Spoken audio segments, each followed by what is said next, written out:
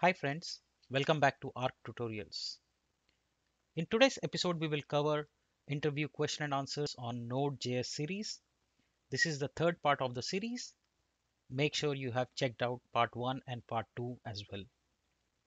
Also, if you have any doubts and queries, please drop them in the comment section below.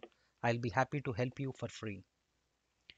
Remember friends, we are bringing this series to help you crack any interview. So if you have any doubts, any queries, please drop them and get free help. Before we get started, I request you to kindly subscribe to my channel to keep supporting and encouraging me.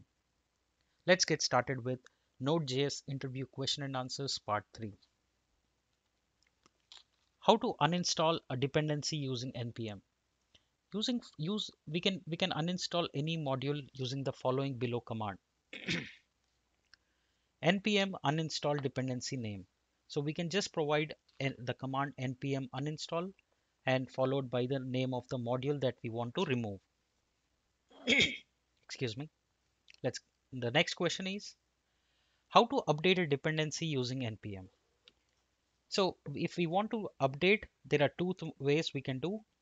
We can update our package.json directly, or and then we can run the command npm update. That would bring the latest version into our project. What is callback? So callback is a asynchronous equivalent of for a function. So think of it like that. A callback function is called at the completion of any given task. So that is called as a callback method.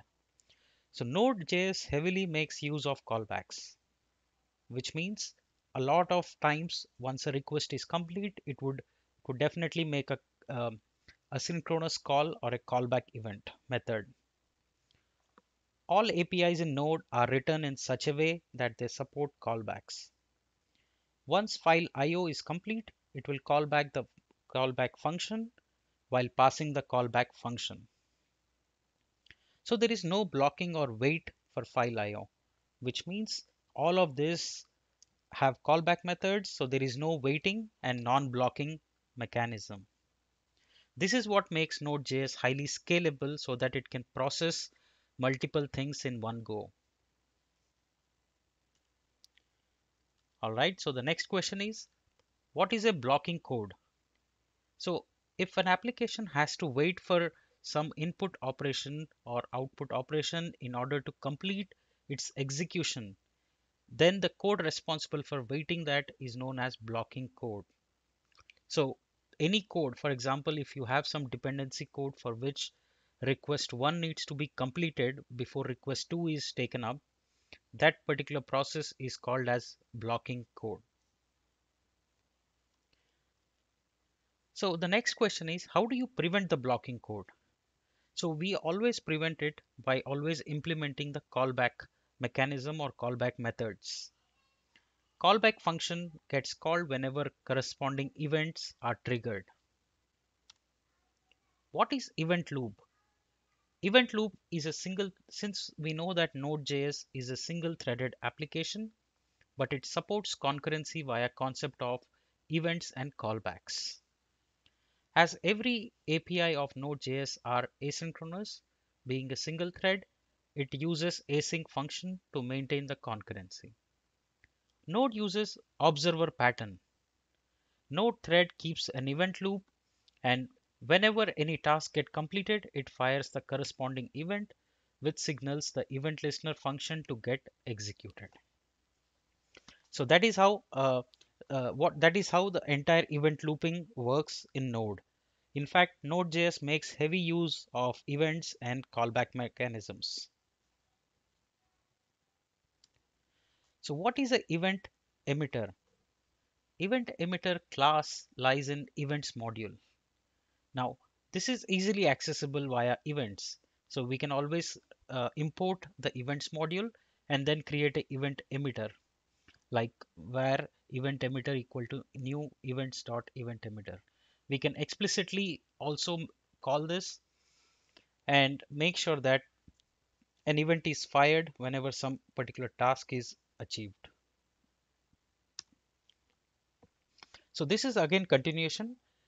So Again, so this has some more details like when an event emitter interface instances faces any error, it will emit an error event. When a new listener is added, new listener event is fired. When a listener is removed, remove listener event is fired. So it has multiple properties like on, emit, etc. So this is an expansion of the previous question, which is event emitter. So make sure you go through both questions together.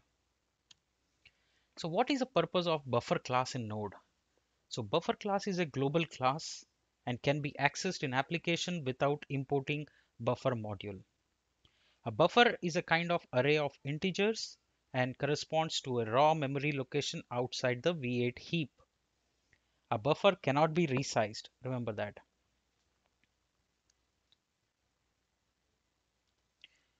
What is piping in Node?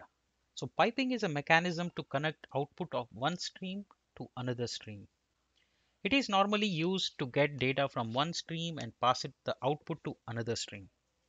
There is no limit on piping operations. Consider the above example where we have read test.txt using reader stream and write. So this is an example. Go through that. But important thing is piping is used to chain more than one events, and piping is a mechanism to connect output of one stream into another. So which module is used for file-based operations?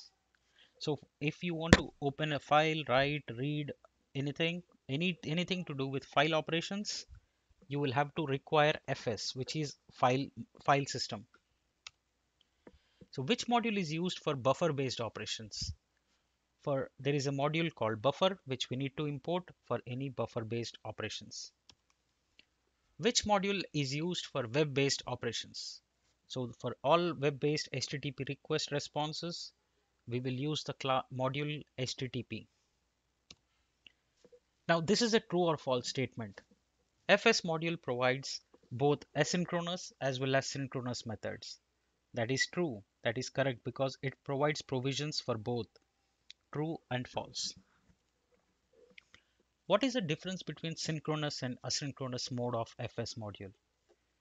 So every method in FS module has synchronous as well as asynchronous forms. Asynchronous method takes the last parameter as completion function callback and its first parameter of the callback is an error. It is referred to use as asynchronous method instead of synchronous method. So always remember, we always prefer asynchronous because it doesn't wait, it doesn't go into the waiting block. And you can always implement a callback mechanism whenever we use async. So always prefer, so that's another question. Which one is preferred, asynchronous or synchronous? So the answer is it's always asynchronous. Name some of the flags used in read and write operations on files. So typically on a server, you will have to write logs, you will have to enable logs to see what went wrong, etc. So for that, you heavily need to work with file systems. So you have multiple options like R, which is for reading, R plus is for reading and writing, etc. etc. You can go through the list. There are so many options which are similar to your Linux system. All right, so that brings us to the end of Node.js interview question and answers part 3. I'm bringing you more series on this, so stay tuned and do subscribe to my channel to keep getting updates and also to keep supporting me. If you have any doubts or queries, please drop them in the comment section below. I'll be happy to help you. Thank you so much for joining in this episode. I'll see you in the next episode. Thank you.